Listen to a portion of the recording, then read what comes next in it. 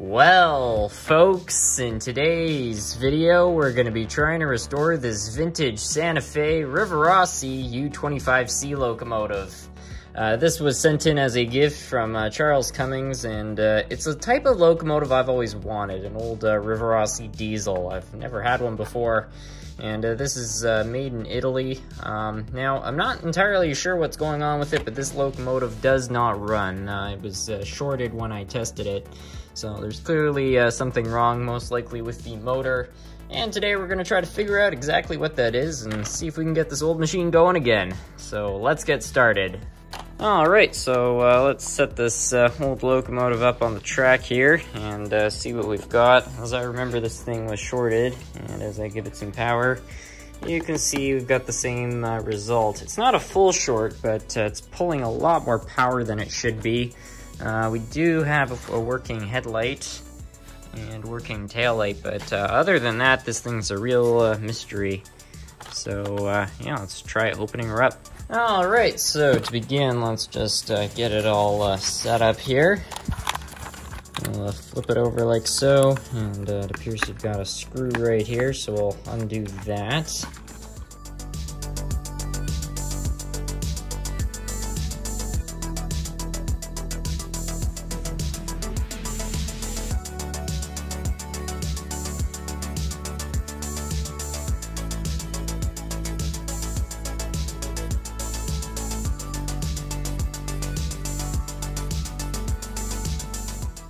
This is, wow. This is such an unusual drive system. Look at this. So I just had to have a look to see what exactly is under this weight here for a drive system. And,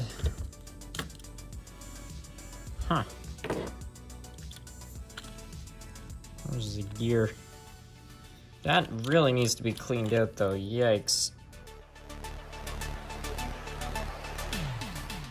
So I'm suspicious that might be a bit of a problem. Oh man. That motor is seized really badly. That motor is jammed. Wow. Okay, that thing is not turning. Yeah, I don't know what's going on with that, but we clearly need to open this up and see what's going on with it. Something is definitely not right. So I guess we'll remove these screws and try to see if we can get that motor out. Oh, even the screws are... Those are jammed in there bad. Huh. I'm not generally an advocate of doing this type of stuff because, you know, it's not necessarily great, but I really don't have a choice at this point. I'm going to have to put some penetrating oil on both of these screws and just hope that it gets in there far enough to hopefully unseize whatever's wrong with it. Alright, so it's now sometime later. I was able to get the left bolt out, but the right bolt would not budge, so I just had to cut it right off. I do have replacement ones, so if I can drill out what's left of it in there, I can definitely get that all reseated. But we have the motor out now, and I cannot turn that right there. Like, if I put any more pressure, I'm sure I'm going to wind up breaking this piece of plastic right here. So I have no idea why this thing is so locked in. I want to open up this motor and find out exactly what's causing it to be so seized. I've never seen anything quite like this bad before. Like, it won't even move a little bit, so I have no idea what's going on with it. Alright, so we got these two tabs on the sides off that hold on this piece right here, and we're going to try to lift off this top part to try to figure out what exactly is preventing this motor from going. I'm really not sure what we're gonna find inside here, but I'm not very optimistic it's gonna be something nice. Oh boy, look at all that rust right there. Oh, I know exactly. I think it's gonna be really corroded. Oh, yikes, look at that. Wow, that is a very corroded motor there. Well, I think that's why that's not turning over anymore. This This thing had to have got exposed to a large amount of water at some point. I don't know why else it would be. Just look at all that rust right there, right around the edges, and like that's why this is not going anywhere. It's completely fused the armature to the outsides, the magnets. Yeah. Okay, so I've loosened that off so we can take it. I think I'm gonna need to get a small hammer to try to tap this out. I don't think it's just gonna come out with just regular force. Okay, here we go. That's not even that's doing it. I need to put this on a surface where I can gently, I don't know, I could try to just keep going at it like this, but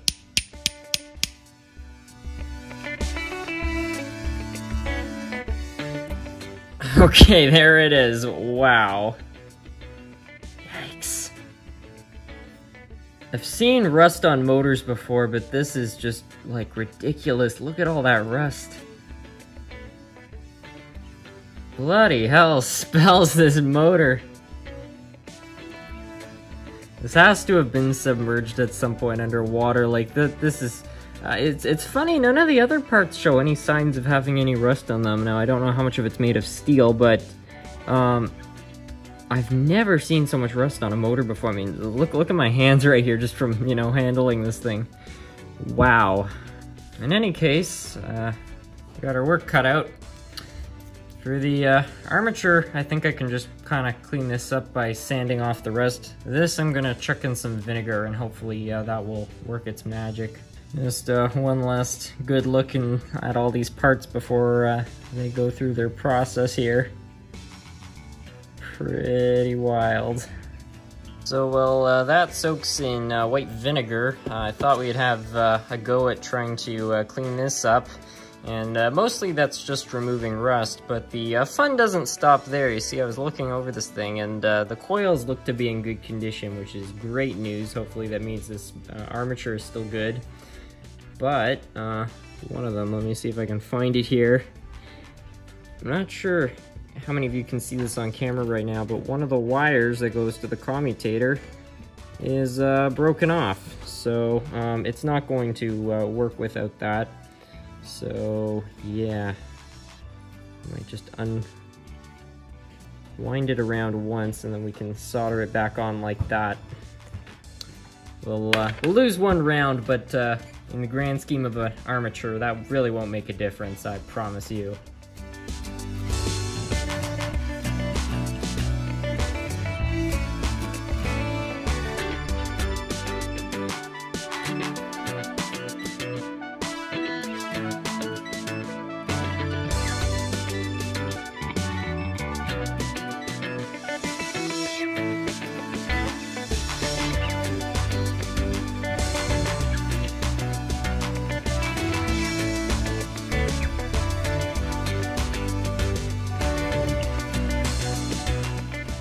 Alright, so here's the armature after cleaning it up. It's not 100% flawless, but it's certainly a large improvement over what it was, and I'm pretty happy with it. We got like 98% of the rust removed, so that's good enough. So now we're going to focus on the commutator.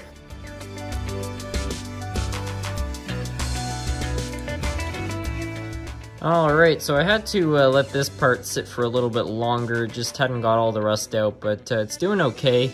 I know it looks pretty bad, but it actually is not awful. This is coated in something, I believe. This is definitely not rust still on there, so I'm pretty happy with it. There's a little bit of stainage going on there, but that's really all it is.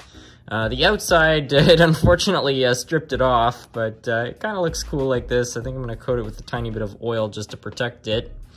But the more important thing is that we can now begin reassembling the motor. And I did coat these in a little bit of oil just to prevent any future corrosion. Not a crazy amount, but just a little bit of oil will prevent oxidizations, which is exactly what we want. So we're going to put this in here.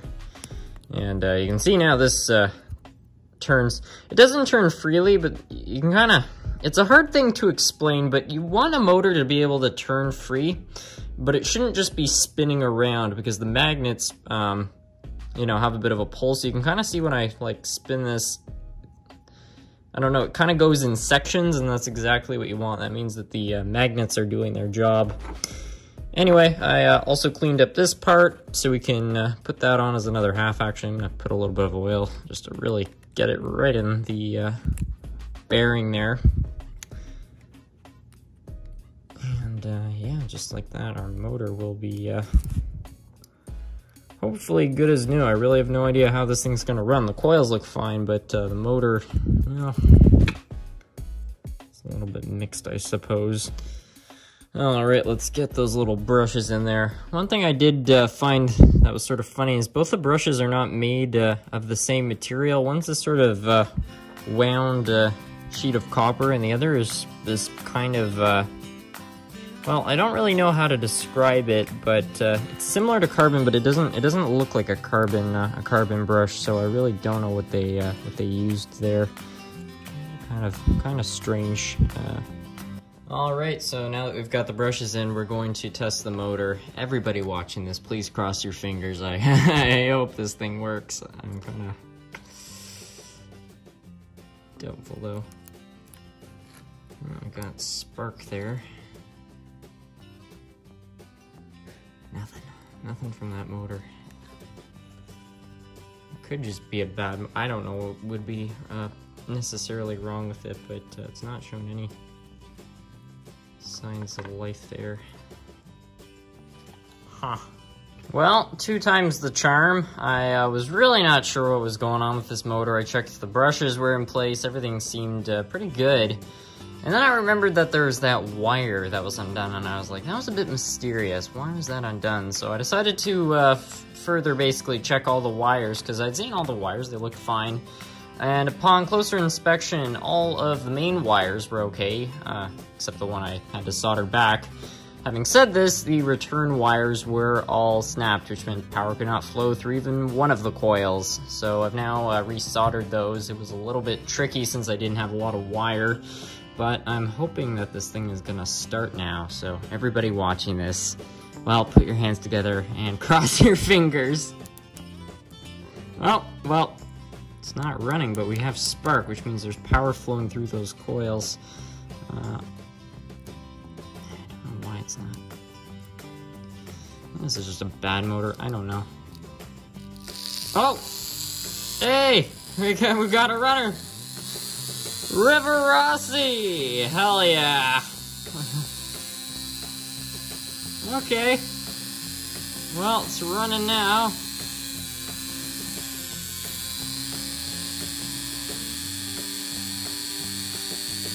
Revving higher. Listen to that thing go.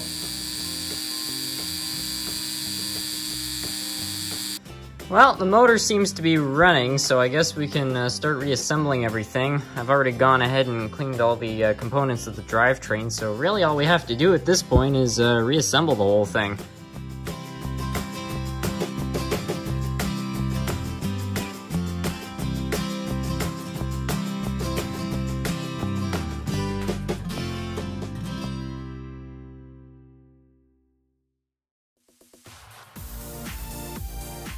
Alright, our locomotive is back together. Why don't we go try to test this thing? You know, I'm gonna be completely honest with all of you. I'm not too optimistic that this thing is going to start up. That motor is just really not in great shape, but let's try giving it some power. Oh, come on.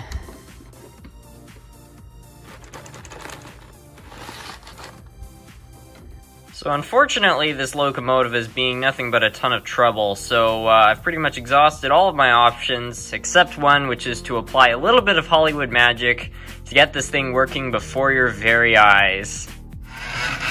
Wow, look at that! It's a runner! Crazy!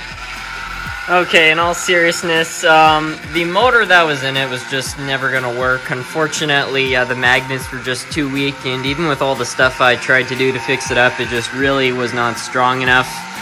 But luckily, a gentleman by the name of Nathan Delay had sent me a whole bunch of parts a while back, and that included another Rivarossi motor, so I just threw that motor in it.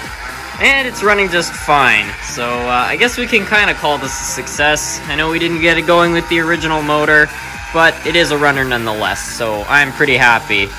Anyway, with that, I want to thank you all so much for watching.